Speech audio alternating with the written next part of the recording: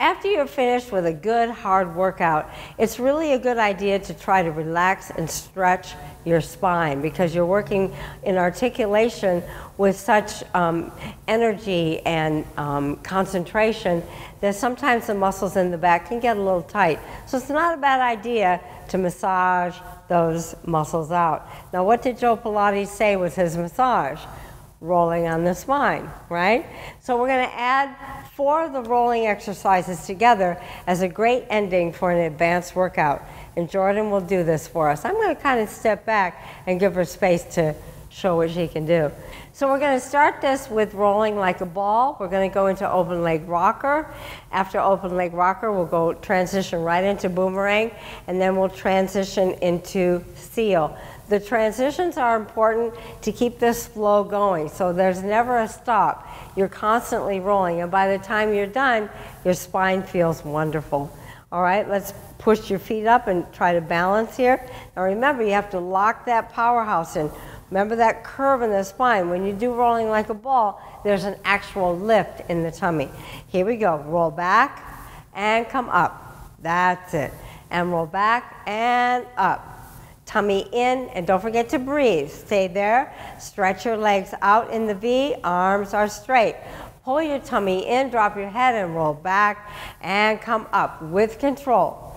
And roll back and come up. You can open your legs a little wider, yes, and roll back and come up. Stay right there for me. Cross one leg over the other. Reach your arms around to the back. Good. Lower the legs down and up and over and stretch. Good. Boomerang and roll back. It doesn't stop. See how it flows? We love that. And your whole workout should be like that, actually. One exercise follows the other. And the exercises are designed for you to be able to do that, especially in the mat work.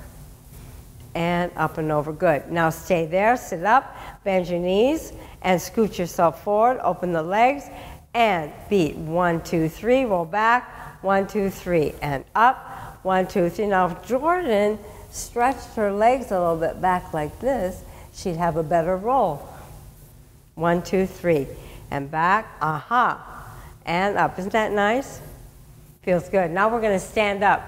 And up you go. Ta-da! Good. Arms down by your side. Neck is long. Shoulders are down. Pilates stance. Good. Squeeze your heels in the Pilates stance. Pull your tummy and make your back go towards my hand.